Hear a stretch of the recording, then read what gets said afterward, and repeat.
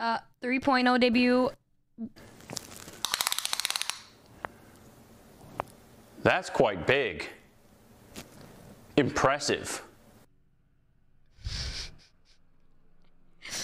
So dumb. So dumb. That's quite big. Impressive. How'd you know?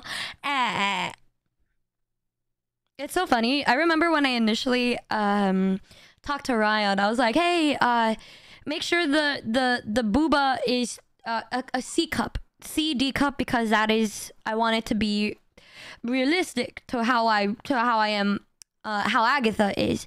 And he was like, okay. And then he gave me like double D's, and I was like, all right, well, this is how it is, I guess.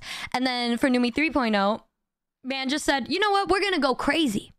We're gonna make it like this. It went from that to like double G's. Literally boob. Go big or go home. Yeah, man, never stopped. Soon enough, it's gonna take up half of my body. Who knows? It's kind of lore accurate because this model is supposed to be past Numi, right? And the Numi 2.0 is the more recent Numi, right? And Numi 2.0's booba are a little smaller than this one. And because every time I go to the gym, you can't choose the fat that goes away when you work out and you lose weight. Fat just fucking loses it. So my boobs shrank. I know I lost power. And for some reason, the thighs always stay thick. One or the other, dude.